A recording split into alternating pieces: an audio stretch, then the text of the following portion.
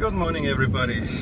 Nations League week is over, and yeah, we have a few more decisions that were done. Let me turn off the wipers on the back, and quite some interesting results. Despite me saying yesterday I'm gonna watch Germany play France, I actually in the end decided to go for Bulgaria against playing in Norway, simply for the reason that I wanted to see how they are doing. And yeah, let's start there. Let's go see CBA. Was not too great what Bulgaria did. Norway was physically imposing and put Bulgaria in quite some trouble early on. I think within 20 minutes they should have had 2 goals. And then at a time when Bulgaria seemingly got a few things together, you could see that maybe skill-wise Bulgaria is a little bit better, but they were too imprecise, honestly, and the athletic part was all on the side of Norway. And you always had the feeling what concerned me the most whenever the ball got in the box, whenever there was a cross, hardly ever did a Bulgarian defender clear it or it seemed safe. There was always a Norwegian popping up from somewhere. And that, of course, is a recipe for disaster. And yeah, disaster struck right when I thought that, yeah, maybe Bulgaria got away lucky. Norway scored, and it was well deserved at that point. I probably should have added a second even before halftime. The second half, same old, to be honest. There was not much that got better. Maybe the game was a little bit more quiet. Bulgaria tried, but really couldn't piece together any reasonable attack. I think they had 1 or 2 shots. I think I can remember one by Popov, which was actually kind of weak, and then Despotov did something, but it was all... The game was dominated by Norway, and Norway should have added a second. I mean, there was one chance where King had an empty net in front of him, and the ball was headed to him, and he just botched it. It didn't go in, and that was actually vital for Bulgaria, because if they would have lost 2-0, then the head-to-head against Norway, they would have lost. So it's a tie in the head-to-head, and it's now down to goal difference, although there Norway also looks better. I think it's a 4-1 versus 5-3, something like that, in favor of Norway. So Norway has +3 and Bulgaria has +2. Norway won by 2 goals against Cyprus. So yeah, I think after what I saw yesterday, and already remembering that the first game between Bulgaria and Norway was kind of more towards Norway, but Bulgaria got the goal. I have to say Norway is probably the team that comes out of this group. I don't trust Bulgaria and Cyprus, unfortunately. I gotta be honest. They already had trouble at home. Why would they have it easier on the away? I think the other good thing for Bulgaria, and I'm talking about Bulgaria, my wife's home country, the only other thing that's going for them is that Cyprus and Slovenia played a 1-1 draw. So that basically relieves them from being relegated, more or less. Still, now let's see, Slovenia has now, I think Slovenia had 1 point. I think, yeah, that does it. And you know, yeah, with the 3rd place, but I think Bulgaria at least will surely stay in C, but of course you wanna go B. And for that you gotta now pull out 2 victories and do something with the goal differential. So that was the League C matchup. I actually have a plan of maybe going through League D and everything that's going on there, because there were quite some interesting things. Gibraltar pulled out 2 victories this weekend, or this week. This is I couldn't believe my eyes. So there is quite some stuff going on in League D that I think deserves its own episode, and I'm probably gonna do this if not tomorrow, then on Friday morning. So yeah, we have that one. Then let's move to League B, where I think the most interesting clash was probably between Ireland and Wales. Very young Welsh team just beat Ireland. I think it was 1-0. Yeah, I think 1-0. Ireland doesn't look good, and the Wales played without Ramsey, without Bale, and more or less had the better of Ireland for most parts of the game. I think at the beginning Ireland had a few chances, but other than that I think it was all Wales and there was not much coming. Of course I like that the Irish goalkeeper at the end tried to get something going, but yeah, doesn't look too well for Ireland, I gotta say. And so we're looking at Ireland most likely being relegated there. It's down between Wales and Denmark, which is I think the next game played in Wales, and then Denmark has a game in hand against Ireland. So yeah, that favors the Danish clearly. So probably Denmark go up, Wales staying put, and Ireland going down. And then the other one was Ukraine against the Czech Republic, and Ukraine has been I don't want to say dominating this group. I mean, they won the Czech Republic fair and square, but I think it was a last-minute win, as far as I can remember. And they, in the game again at home against Slovakia, I saw that game. It was kind of, you know, a so-and-so game, nothing really exciting.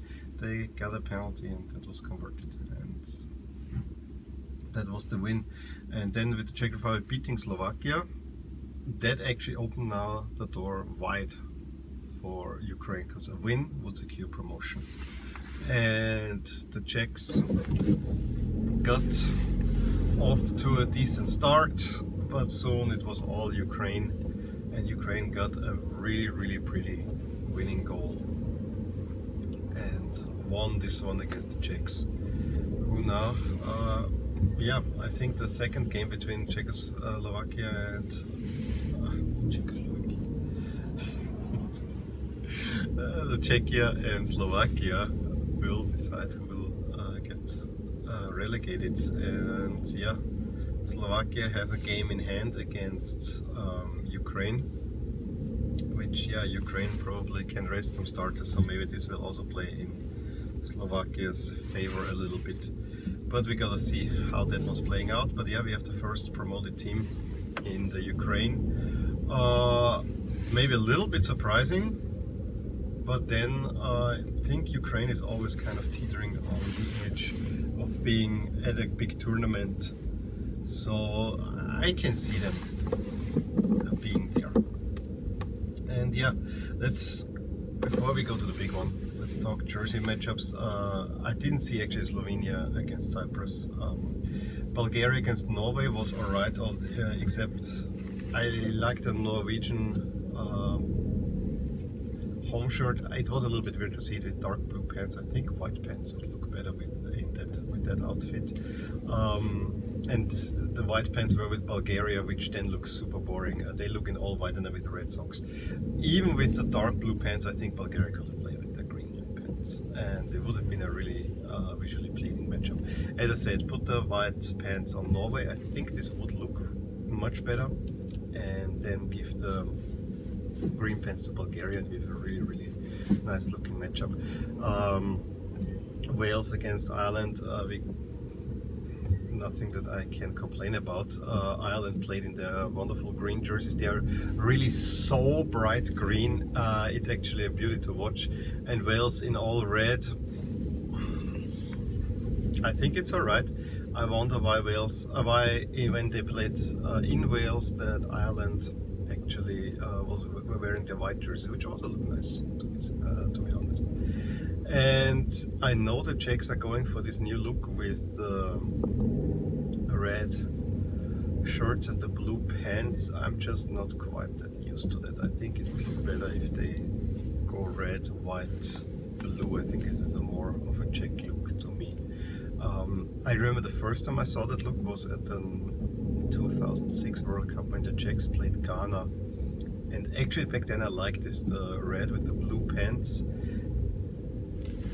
There is something to it, but to be honest, if you look at the Czech flag, blue is the triangle. It's white, red, and then the triangular red, white. I think it's white on top, red, and then you have the blue triangle.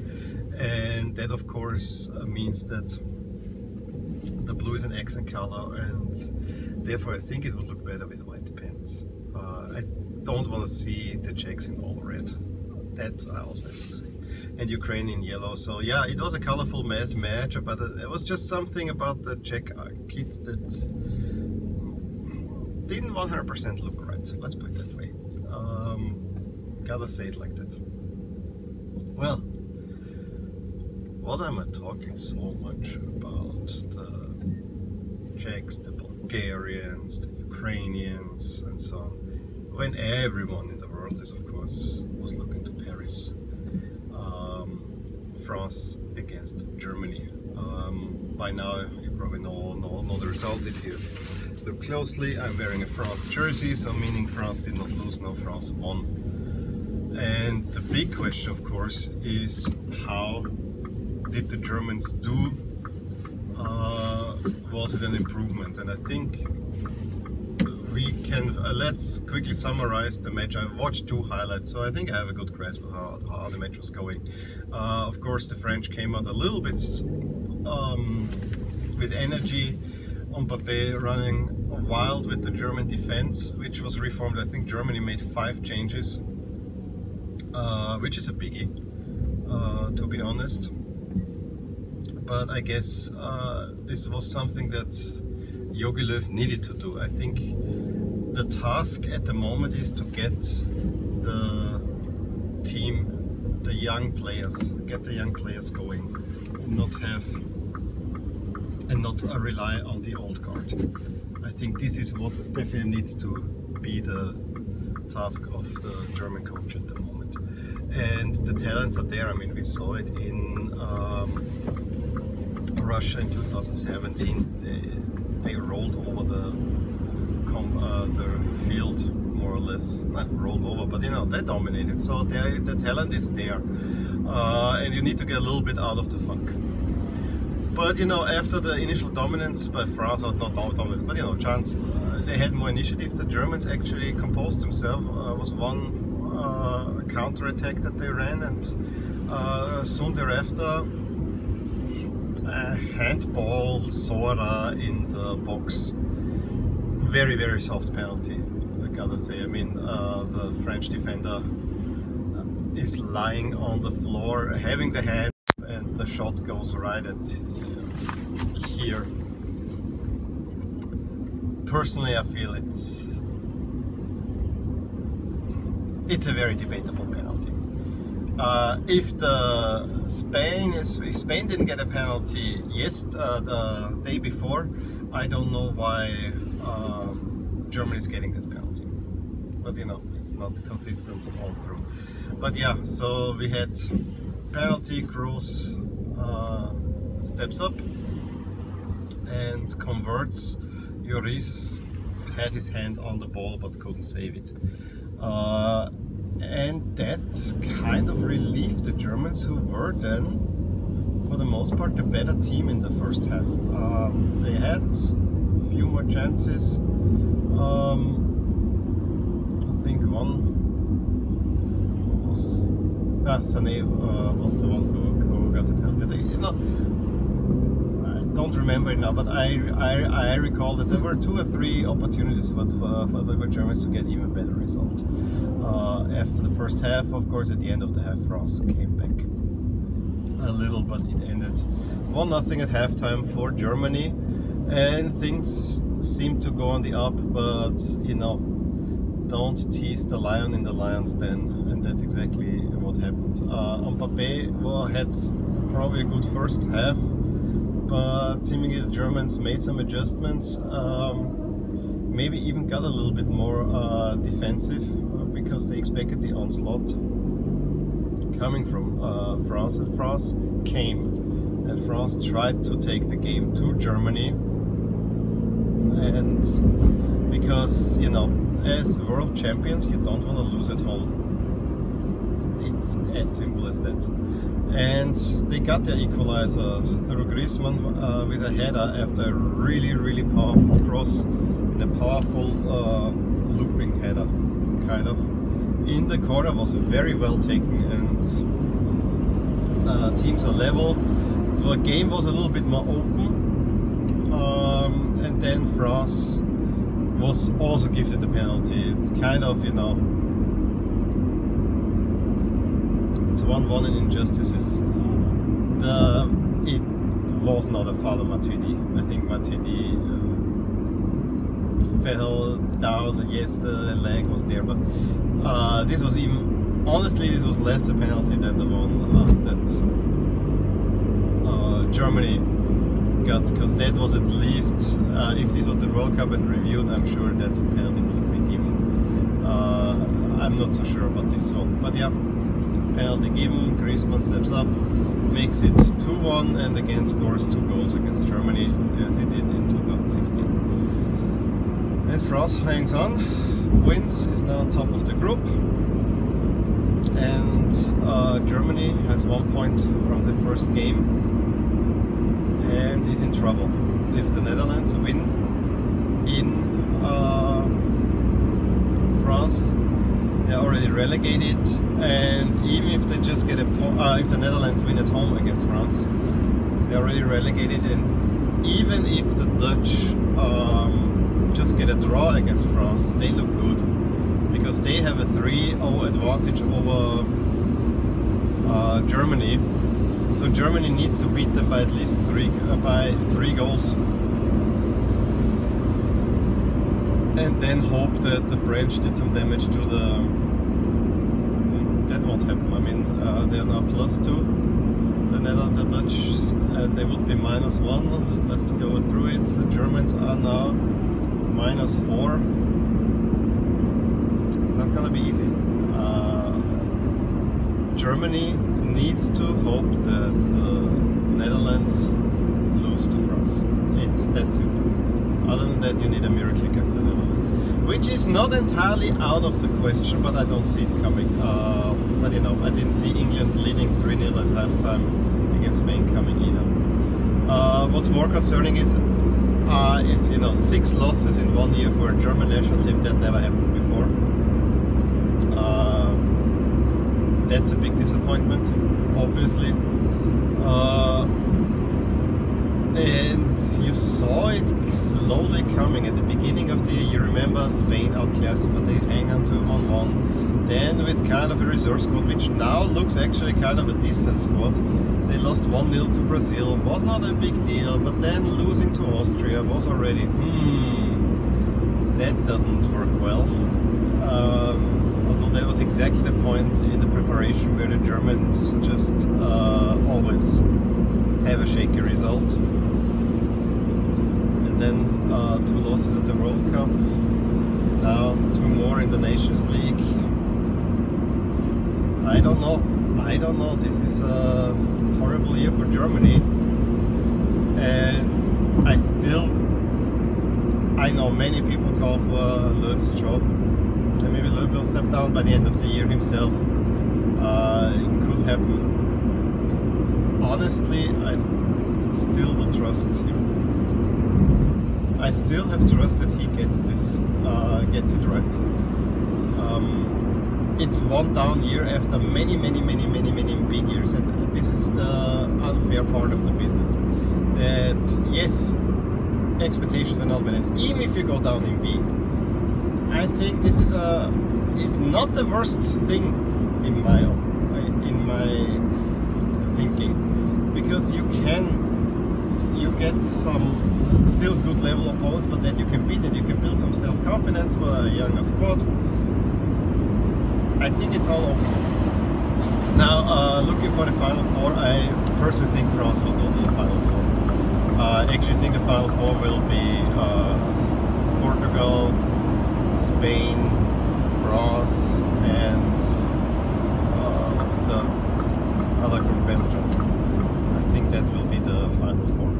Of course, it can be a surprise result here and there, but I don't see it. I think France will get the point in the Netherlands that they need.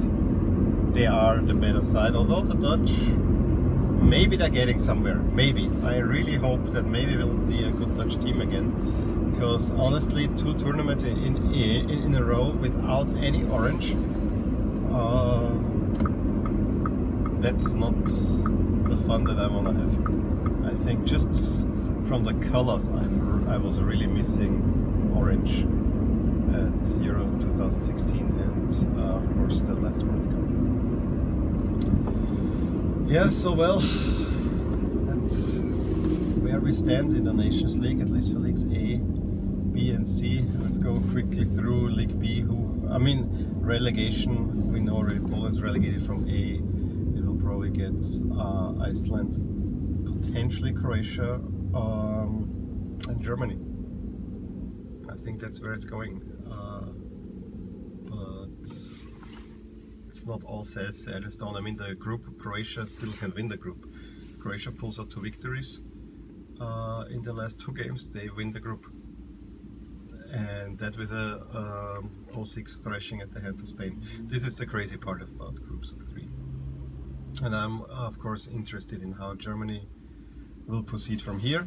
We had also a few interesting friendlies, and you know, I don't pay much attention to friendlies, but yesterday there was kind of a plethora of them, and some of them were bigger names than the actual games. Of course, France-Germany is hard to beat, but there was Brazil against Argentina, where a reformed Argentinian team actually gave Brazil quite the battle. Brazil wins it in stoppage time, but I think it was an even contest, and they were celebrating Brazil. I mean, yes, you win against Argentina, was played in Saudi Arabia. Don't get me started on that one, but I guess it's better to play in Saudi Arabia than playing at home in South America. It's just because of the time difference, and the players are playing at the big clubs, and there will be a lot of money involved. Another one, since we talk about the Netherlands, Belgium played against the Netherlands, and actually Belgium got a beautiful first goal by Mertens, and the Dutch equalized, a wonderful counter attack, and then it was an open game, up and down, either side could have won, it stayed 1-1. But yeah, maybe the low countries are both now getting back. I mean, if the Dutch get back, and we have actually Belgium anyway on top of the world at the moment, that could be really, that would be exciting, because I think both teams kind of stand meanwhile for a brand of exciting soccer, although Belgium is more exciting to watch than the Dutch at the moment. I think we don't need to talk around that. It was interesting to see the Dutch playing with their light blue away jerseys and kind of dark blue pants, which looked odd, to say the least, because there's no orange in there. At least if you have such jerseys, make the lion orange, make something orange. I mean, I don't like the kit. I don't. I think it's an opportunity missed. I know the Dutch had away kits prior where they didn't have any orange in there. I remember the 2006 and the 2010 away kits that had kind of the Dutch flag colors. Also, I think in 2013 they had a similar, which was white, and then have somehow the Dutch flag in there with the blue and the red. Overall nice looking kits. So yeah, maybe you don't need to have orange, but I think if you go for light blue and then a dark blue accent, I think it should be orange. There I cannot excuse that. If you have the Dutch flag on there on a white jersey, I think I can live with it. I think this is, then you have at least some Dutch identity on there. But the light blue, not so much, not so much. Also that Argentina played, you know, Argentina against Brazil is always our Argentina more or less in a white kit, and Brazil with yellow and blue. Yeah, okay. And I still don't get why is now France playing all the time in all navy. I love the navy shirts, but give me white pants and red socks, and the Germans don't need to play in all white. That was also, I anticipated that again, and it was almost the reason why I didn't watch the game. The other reason why I did not watch it was because they disappointed me so much the first time around. But this was a better game from what I heard, so you know, I'm the loser in this case. Well, I think that's pretty much it for now for my roundup. As I said, I'm gonna do a League D roundup because I really wanna shed some light on those on the lowest level, because it's really interesting, and one of those teams will get a spot at the Euro 2020, and that's gonna be interesting, which team. But there's a lot of things happening. I think the League D, if you can get past the fact that those are the smallest teams in Europe, I think there's a lot of excitement in there. I really like watching those results. I have not watched many highlights though, I gotta give it, but there is quite some stuff happening that is surely interesting. And I don't know, Gibraltar against Liechtenstein matchup, that sounds just like what those nations need. That makes me excited. Well, let me know what you thought about the Nations League week, about the results yesterday. Where do you see Germany go? Where do you see all the other nations go? Who do you think will get promotion, relegation? Share it with me. Give me a thumbs up if you like this video. Subscribe to my channel if you want to see more of these. I have another short video this evening, one with a very personal story attached to it. And yeah, I will talk to you soon. Bye.